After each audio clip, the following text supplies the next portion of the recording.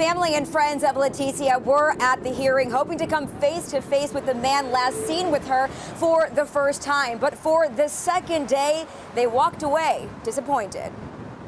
It's my understanding that he has refused to come to court today. For a second day in a row, 46-year-old Brett Gitchel was a no-show in court, refusing to appear at his bond trial Saturday afternoon after waiving his right to appear in court Friday. Our friends and family, everybody is obviously overwhelmed. Friends of Leticia hoping for more answers because while Gitchel hasn't been charged, he's been in police custody since Thursday after a series of events connected him to her disappearance.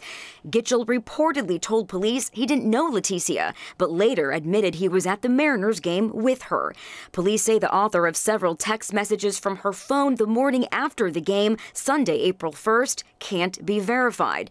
Court documents also reveal Gitchel reportedly kidnapped and strangled Leticia's adult son after luring him out of their home early that morning. She was so determined to be able to, get into a bigger home for her and her son. Her son managed to escape, but her car was found hours later on fire. On Friday, the judge found probable cause for kidnapping, assault, theft, attempted murder, and unlawful possession of a firearm. All of us that love her so much, her friends and family, we are just so hopeful that we find her safe, and we can bring her home.